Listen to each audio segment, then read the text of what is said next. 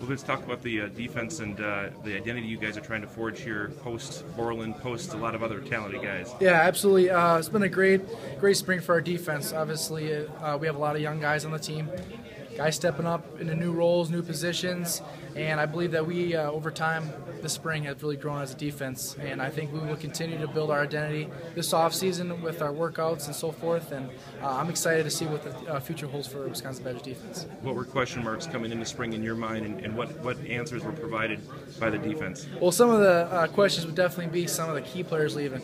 Chris Bourne, Bo Allen, Pat Muldoon, Darren Kelly, a lot of our linebacking core. A lot of key pieces missing, so I think this whole spring ball was about learning the defense, new guys stepping up in their roles and becoming a great defense as a whole, and finding our identity as a new defense. As you talk about that, we know what kind of physical qualities those guys brought to the field, but with guys like Bo and Chris, there's a lot of personality there too. Oh yeah. How did guys step up and fill those roles? Are there guys that are vocally and I guess comically providing the same kind of leadership? Absolutely.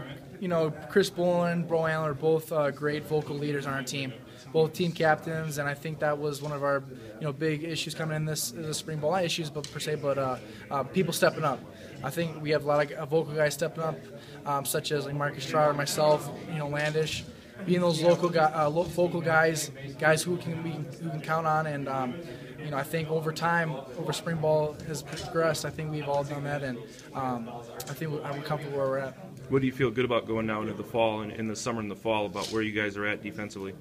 Honestly, we're a hungry defense. That's probably one of the most things I got to say is guys are eager to learn.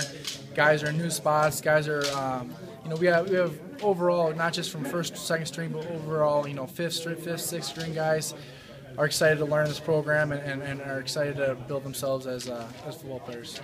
And I know obviously you don't let up now during the summertime. A lot of work to do before fall. How do you balance that with just kind of taking some time for yourself? Yeah, obviously this spring going to heal the body for the next couple of weeks, but going to get back at it. We're going to be a young team, as all of you guys know, and I think that the guys will tailor to that. I think Coach, we have great weight room guys such as Evan Simon, our Jameel Walker will take care of us this